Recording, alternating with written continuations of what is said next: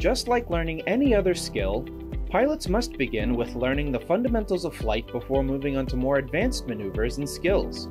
The 4 fundamentals of flight are the building blocks necessary to develop the skills needed to be a great aviator. The 4 fundamentals of flight that must be developed first are straight and level flight, turns, climbs, and descents. This video will explain the 4th fundamental of flight, descents. When a pilot puts an aircraft into a descent, their altitude will decrease. Just like straight and level flight, sight pictures are used to determine if the aircraft is in a descent. When a pilot begins a descent from straight and level flight, they neutralize their ailerons and smoothly reduce the throttle to the desired power setting. In epic Cessna 172s, this is between 1800 and 2100 RPMs, and allows the aircraft to begin slowing down to the desired descent speed. The reduction of power will cause the aircraft's nose to smoothly pitch down. The pilot catches the desired descent airspeed by applying a slight back elevator pressure to control the descent and keep it from increasing. The pilot then increases the trim wheel to alleviate any unnecessary control wheel pressures and to maintain their desired descent speed. Now the pilot moves their focus to the outside of the aircraft to ensure they maintain a descent while flying straight.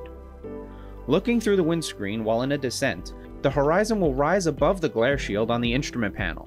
The pilot should choose a faraway object, such as a building, road, body of water, cloud, or other terrain as an aiming point to remain on a straight flight path during the descent.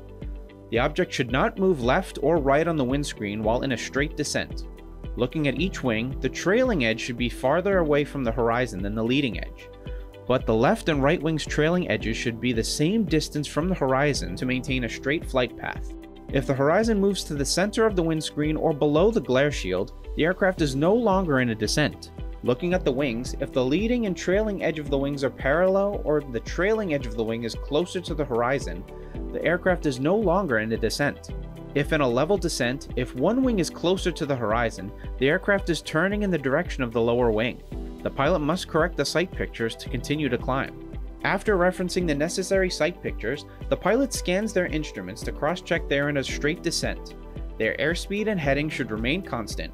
Their attitude indicator should show a descent but no turn. Their inclinometer or slip skid indicator should show the aircraft is coordinated, and their vertical speed should be negative.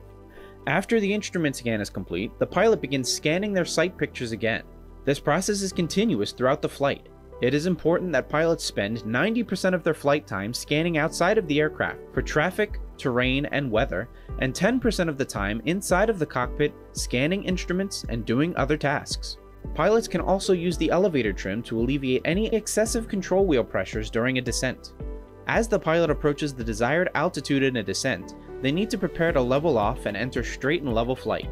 To do this, the pilot should reference their vertical speed, which is displayed on the vertical speed indicator instrument. This instrument displays climbs and descent rates in feet per minute. A rule of thumb for smooth transition from a descent to straight and level flight is to begin leveling off before the target altitude by 10% of the aircraft's current vertical speed.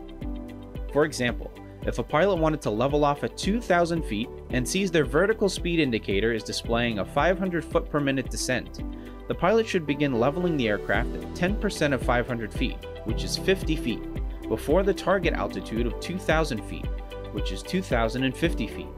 As this altitude is reached, the pilots smoothly advance their throttle to the appropriate cruise power, which is around 2,300 RPMs in epic Cessna 172s. After the pilot has leveled the aircraft at their target altitude, they begin configuring their aircraft for straight and level flight. The throttle is set for cruise power settings, and the pilot uses the sight pictures, instrument cross-check, and necessary elevator trim to maintain a straight and level flight attitude. As a pilot becomes familiar with straight descents, they should start adding turns to their descents. Turning descents will incorporate both the sight pictures and instrument cross-checks of descents and turns, as well as the rollout and level off techniques.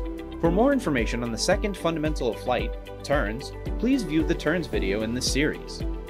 Student pilots should practice entering descents, maintaining straight and turning descents at different airspeeds and vertical speeds, as well as leveling off at desired altitudes from descents until this skill becomes natural. Be sure to like our video and subscribe for more epic content. And while you're here, check out some of our more recent videos and playlists.